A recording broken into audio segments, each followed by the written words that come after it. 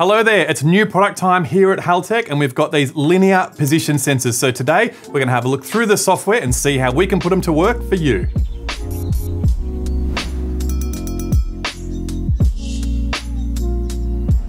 But first we better find out what a linear position sensor is. We've got a thicker shaft of which a thinner shaft runs on the inside.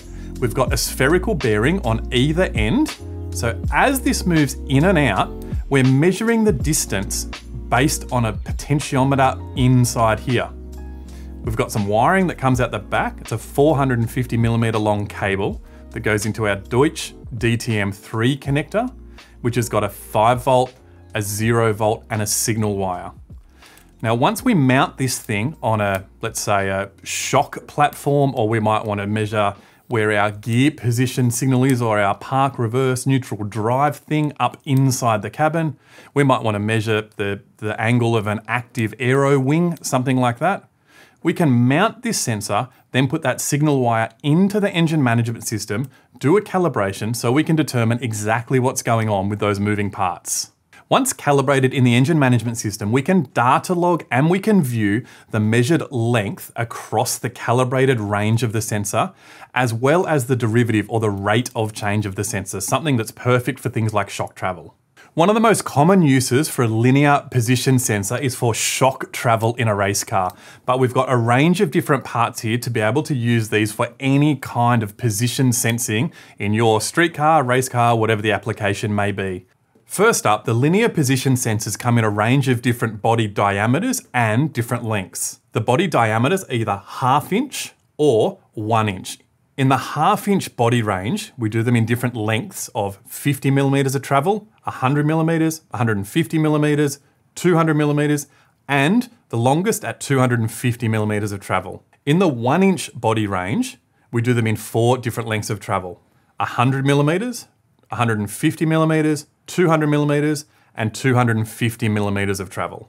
All the linear position sensors have got a 450mm cable coming out the back of them that's terminated into a Deutsch DTM3 series connector.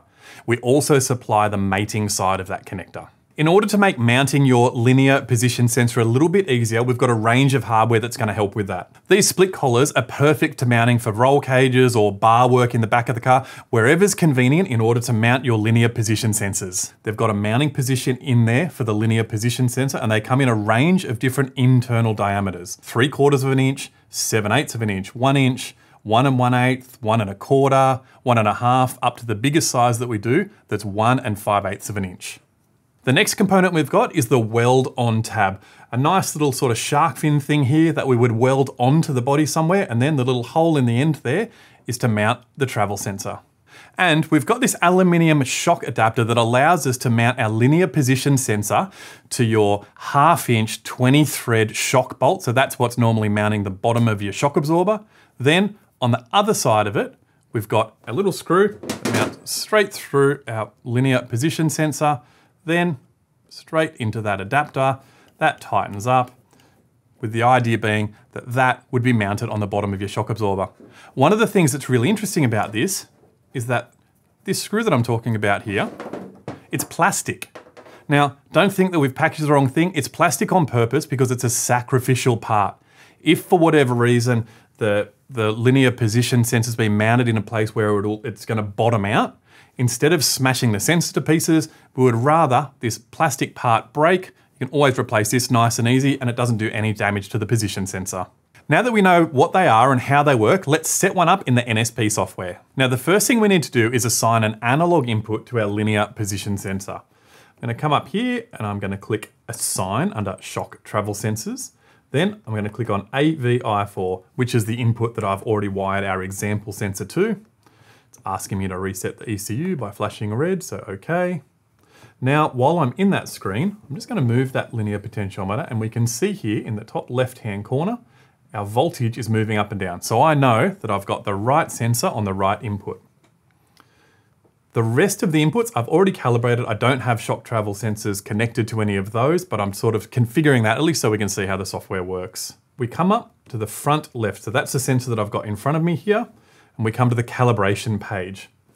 I know that this shock travel sensor is 200 millimeters long because the packaging that it turned up with, nice sturdy box, has got the wiring diagram for the sensor, which shows us that orange is a 5 volt, white is the signal wire, and black is the signal ground. It's also got the picture of the Deutsch connector with the part number with the numbers, so wiring is nice and easy. Then on the other side of the box, it gives us our calibration for the actual sensor that's in the box. The particular sensor I'm using today is 200 millimeters long. So our 0 to 5 volts is 0 to 200 millimeters. If I was using a 50 millimeter or a 250 millimeter sensor, everything would stay exactly the same except that maximum value. If I had a 250 millimeters of travel, it would be 250 millimeters, for example. I'll come back to 200 millimeters, and now I should be able to look at our predefined page here. So in the bottom left-hand corner, I've got my shock travel front left from minimum, bring it all the way out to maximum, 0 to 200 millimeters. This is our uncalibrated shock travel. So it means it's the raw signal coming from the linear position sensor. Now in this particular case, I'm going to configure them as shock travel sensors. And in the shock travel sensor, sometimes you might want to calibrate that because you're not actually doing the full travel. And sometimes when we mount the thing, we might want to mount it in the middle of its range when the car's just sitting stationary. I don't want to call that 90 millimeters as such of travel. I'd like to call that 0 or neutral. So if I could click up here on shock travel sensors for my front left, I'm going to click calibrate. And in the bottom corner here now, you can now see my shock travel is sitting at 0.0, meaning the car's not under any bump or rebound. Basically, the shock absorber is not compressed and it hasn't rebounded and gone past our neutral point. From here, if our shock moves back and forward, I could see there that if the shock was being compressed, we could see that it will go into negative values. It'll show us how much compression we've got. Then as it bumps or rebounds, we can come the other way and see how much rebound we've got. And that's what we'd be looking for in the display and in the data logging in order to set our suspension setup in order to make our cars go faster. In a completely different form of racing, you might want to use these to measure the trim of your outboard engine on your boat, or maybe your trim tabs on your inboard boat. There's so many uses for a linear potentiometer, and I'm sure that you guys are going to exhaust them all. The linear position sensors are available now on our website, so check out the link below. It's got all the mounting gear and all the sensors with all of the sizes. As always, my name's Scott. Thanks for joining us. Thanks for watching, guys. If you like this video, smash that like button. We put out a new video every week and sometimes even two. So don't forget to subscribe to our channel for more awesome content.